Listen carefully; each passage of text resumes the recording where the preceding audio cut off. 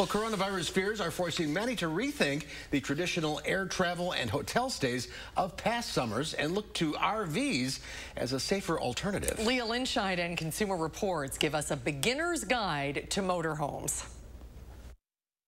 You know, you can't go to the amusement parks, you can't go to the zoos right now, so this is what we're going to do.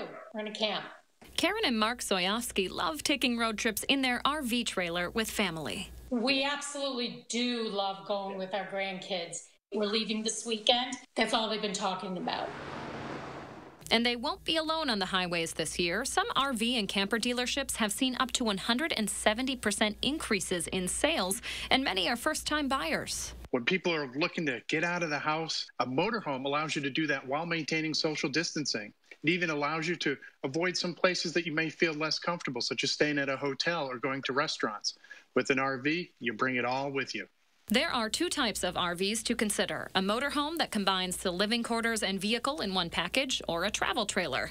Be aware that because of their heavier weight, some motorhomes may not have to meet all of the same safety standards as passenger cars, and they're also generally not crash tested. A motorhome can be expensive to buy. A travel trailer is a more affordable option. Now, of course, you're going to need a tow vehicle, but because these come in different shapes and sizes, you may already own one. Larger fifth-wheel style trailers will require a heavy-duty pickup to tow.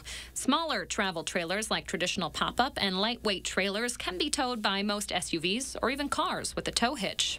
These trailers are also more fuel efficient to haul around, and you can get in one starting around $10,000. Whichever style of RV fits your budget, Consumer Reports recommends buying one with many safety features like backup cameras and electronic stability control.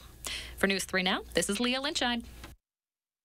Can't you see me driving that down the road? I would love to do that. I did that with my parents when I was 16. We went out to South Dakota. See, and that must have been It was a blast. Exactly. Oh, I would love to try it. Well, if you want to try an RV before you buy, you're not alone. The rental site RV Share reported a huge spike in RV rentals since April. And Consumer Reports says if you're going to be using a rental RV, check the cleaning policies of your host or the rental company before using what they do before you book. Before you book it. That's what I'm trying to say.